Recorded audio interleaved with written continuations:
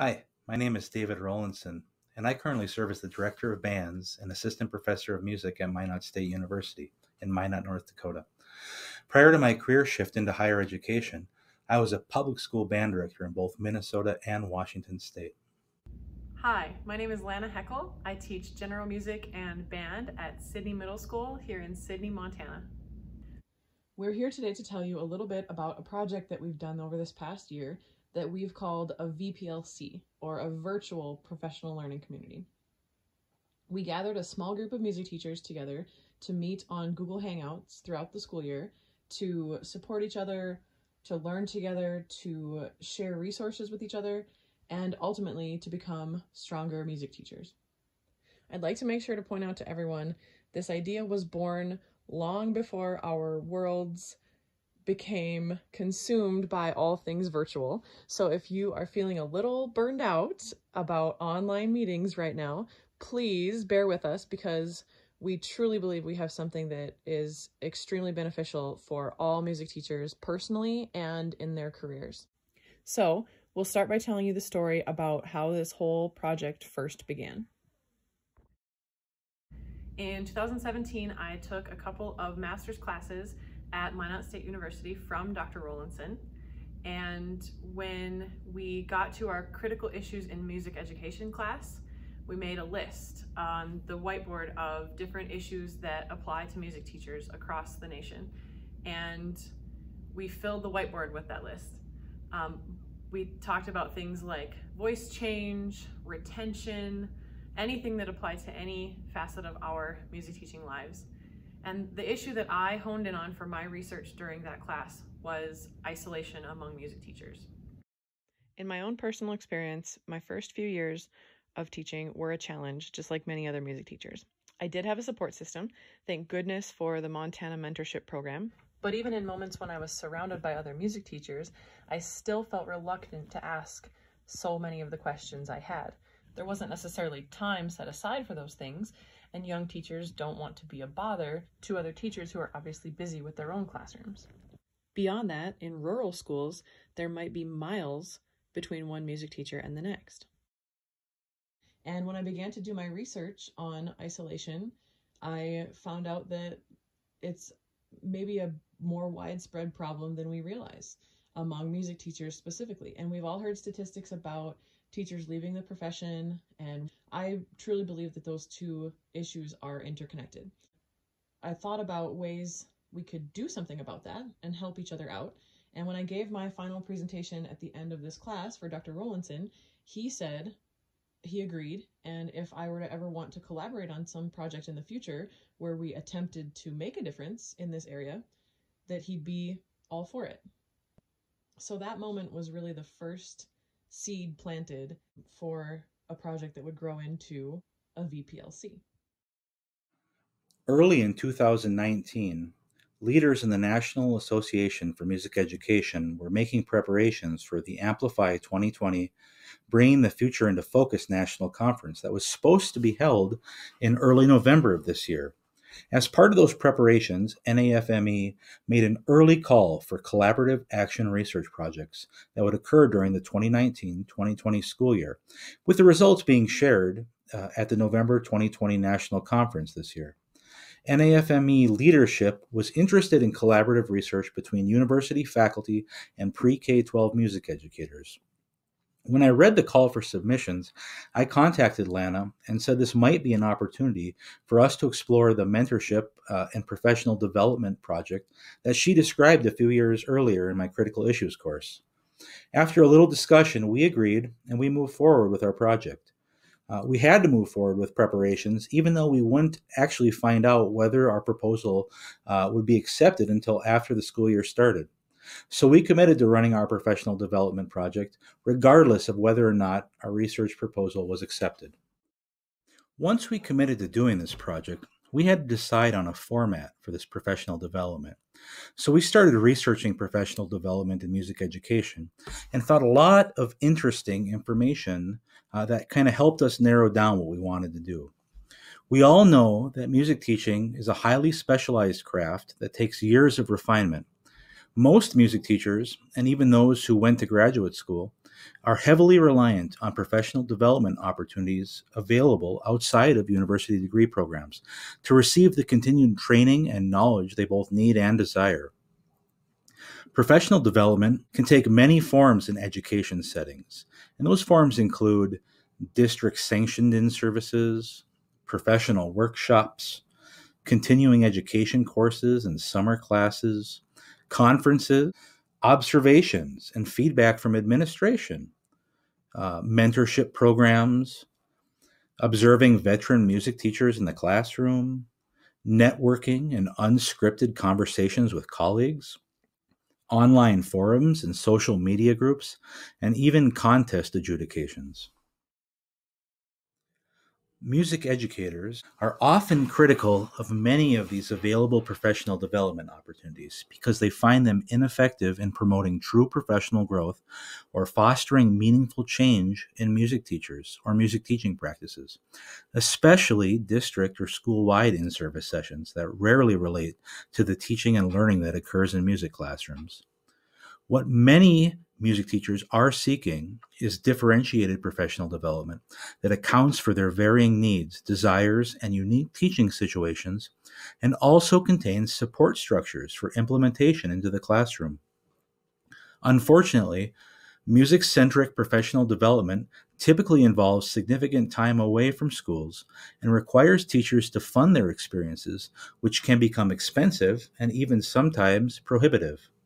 As a result, music teachers have started pursuing new professional development opportunities where they can communicate with other music teachers, interact with mentors and mentees, seek advice on specific problems, observe colleagues actively teaching in the field, learn over extended periods of time, and have opportunities to integrate what they learn into their teaching in classrooms through hands-on experiences. What we decided to do was create a PLC, a professional learning community, that specifically involved only music teachers. The label PLC has been used in recent years to describe a wide variety of education stakeholder groups. Regardless of the design of a PLC, the foundational principle that guides them is collaboration between teachers. Exactly what we had in mind. Because collaboration and dialogue are the guide for PLCs, we believe this was the right way to move forward with our professional development and mentorship project. Additionally, when we looked at other research, we found out that PLCs have been proven to reduce music teacher frustrations with district or building-wide professional development by providing focused, content-specific learning opportunities, help both novice and veteran teachers feel less isolated as they build rapport and receive professional support from colleagues, result in increased teacher retention because of the added support teachers receive, allow music teachers to brainstorm and exchange ideas, review teaching strategies and student performance, explore new approaches and methods of music teaching. And we found that some of the most effective growth in music-specific PLCs has been linked to viewing videos of the group members in the classroom. So we were convinced that a music-focused PLC was the direction we wanted to go, but we had one major problem facing many music teachers in rural states, like Montana and North Dakota. When we teachers are often the only music teachers for miles around, meeting in person can be practically and logistically impossible. So we decided to use the various tools made available to our schools and establish a virtual PLC. Our PLC involves 6 participants ranging from 3 to 17 years of teaching experience, and we met twice a month over a 7-month period. Each meeting lasted about an hour, and we met 11 times total as a group. Our project was centered around something called CMP, Comprehensive Musicianship Through Performance, and you'll learn a little bit about that in a minute. Dr. Rolandson served as the group facilitator, guiding activities, establishing goals for us, taking initiative to provide feedback on all of our work. The other 4 members of our group were all rural music teachers from Montana and North Dakota who taught a variety of courses. They have elementary music, high school choir, high school band, and everything in between. I served as a member of the VPLC, just like everyone else, and worked toward implementing CMP into my middle school band groups. At the end of every meeting, we agreed on a few things that we would make sure that we got done by the next meeting. Sometimes we would read about CMP and implement a CMP lesson into our classroom. We collected and uploaded samples of our student work and gave each other feedback on that. And we did videos of ourselves teaching, and we would give each other feedback on that. Each meeting concluded with a chance for all of us to just visit and have sort of some non-structured shop talk time. When the whole experience was said and done, we looked back and found we had covered quite a list of topics over the course of our meetings. We talked about everything from classroom management, technology, composition, to guided listening, rehearsal pacing, and grading. These are all things we've picked up from various sources throughout our years of becoming highly effective music educators. Imagine if a group like this had been around to be your sounding board in your first years, to share stories, to remind you of things that you learned in college, to guide you toward your best practices. Some of the positive benefits of our VPLC group were teacher growth. We shared student work with each other and received valuable critique. It was also valuable to be the person giving feedback to others. It was a boost of confidence for ourselves because we realized we do have something to share. Another benefit was the effectiveness of doing this PLC virtually. Although we did sometimes have to overcome technical issues like a poor internet connection, we realized that truthfully, because this was internet-based, we were able to gather much more frequently and more easily than if we had attempted to join together in person. Personally, I believe that the most important thing we did was videoing ourselves in the classroom and sharing those videos with each other. Not only was it beneficial, obviously, to let our peers critique us, but also getting to see them in their own classrooms was something we really could not have done in person. And it turned into an experience that really is unique to this VPLC setup. Another benefit, and this one is the one that means the most to me, was reducing professional isolation. We found that our VPLC did help to reduce feelings of isolation among these rural music teachers. Holding these regular meetings over an extended period of time really helped participants build relationships with each other and learn to rely on each other for a lot of different things related to our musical careers. Most of the group members did not know each other before this VPLC project began, and by the end of it, every member agreed that this experience was beneficial to his or her teaching. This is an excellent form of music teacher professional development. I'll share a couple quotes now on screen of two of our VPLC members, and I'd like to take this time to thank everyone who participated in our group this year, because we could not have done this without their input and their participation, their feedback, and their friendship. These are people that you can rely on and are available for questions and kind of wanted to ask you questions.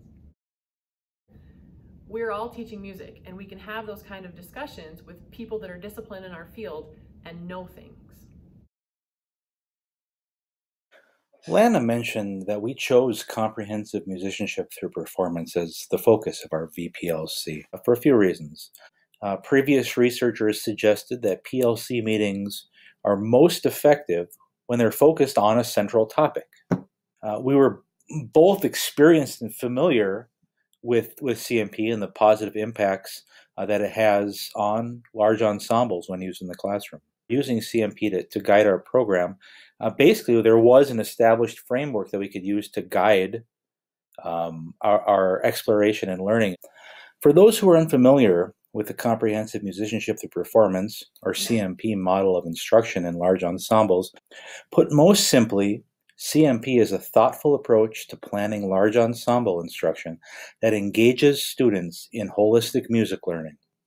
That is, music learning that contains more depth and meaning than simply performing the correct notes and rhythms. For those who are interested in learning more about CMP, I suggest checking out a book written by Dr. Laura Sinberg from the University of Minnesota. And that book is titled Just Good Teaching, Comprehensive Musicianship Through Performance, or CMP, in Theory and Practice. It's a very short and user-friendly guide to implementing CMP into large ensembles. We chose CMP because we both believed in what it offers to students and teachers, and we knew that it was probably going to be new to some teachers seeking more out of their classroom instruction. But it didn't have to be CMP. It could have been a variety of other topics. Some possible other topics maybe could have been assessment, technology, classroom management, conducting. We happen to choose CMP, but it doesn't mean that it had to be CMP. Kind of wrapping up here, researchers have documented that the most effective collaborative professional development for music teachers is musical, is sustained over long periods of time, allows teachers to participate voluntarily, shouldn't be forced, in other words. It builds on the group's collective wisdom. It includes multiple opportunities for teachers to reflect. It provides site-specific support for teachers, and it allows for mentor-mentee relationships, collegial relationships, and peer connections to develop. With that said, I have good news for you.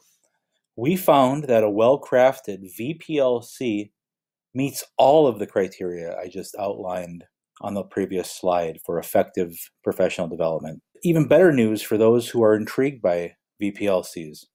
This professional development is available to every music teacher. All you need is a computer and internet access, video conferencing capabilities.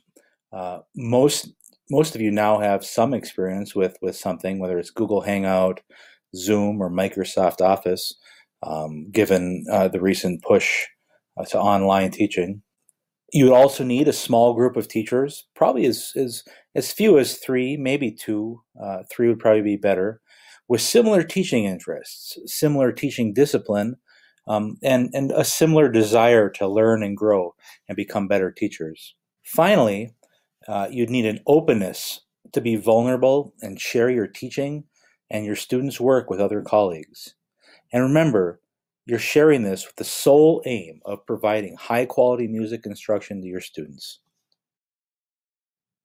Because we had success in our first go at a VPLC, we'd like to invite other teachers to join us in the next round. We have a sign-up sheet or a Google form that you can fill out if you're interested in joining a small group.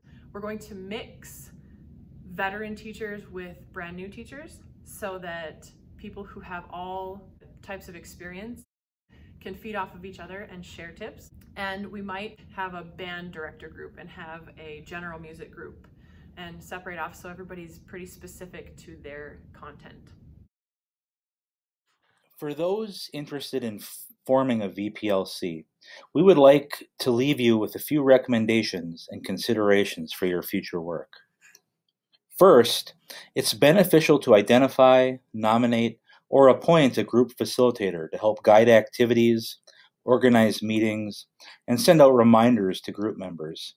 The facilitator could lead activities for an extended period of time, or the facilitator role could rotate among members of the group. Second, meetings really should occur semi-frequently, maybe every week or every other week at the very most. This would allow work and growth to continue. Longer periods of time between meetings can create longer periods of inactivity. Remember, the most effective professional development is ongoing and embedded in the work we do in our classrooms. So longer periods in between meetings can let us get bogged down in our busy schedules and then send us scrambling at the very end to complete whatever is needed for a PLC meeting. And the ultimate result is that whatever activities we do are less meaningful and less intentional. Third, a central focus or topic really helps to guide the professional development in PLCs. The focus or topic can change over time and can include a countless number of music teaching related topics. What is most critical is that PLCs choose a focus to guide their work. Finally, remember, PLCs were originally designed to and are most effective when teachers actively share, discuss, and evaluate the work we do in our classrooms. And that's both teachers' work and students' work. Sharing wisdom and engaging in shop talk can be an important part of VPLC time. It certainly was during our VPLC this past year. But the most meaningful and effective growth comes from evaluating student work and watching each other work in the classroom. This can be the spark that ignites focused discussion in VPLCs. So we would just like to say thank you for attending our presentation today. We hope that this was a useful way to spend your time today, and we hope you'll spread the word and let other teachers know that they can join up with one of our VPLCs and have some professional development that lasts them through the whole school year. Have a great day.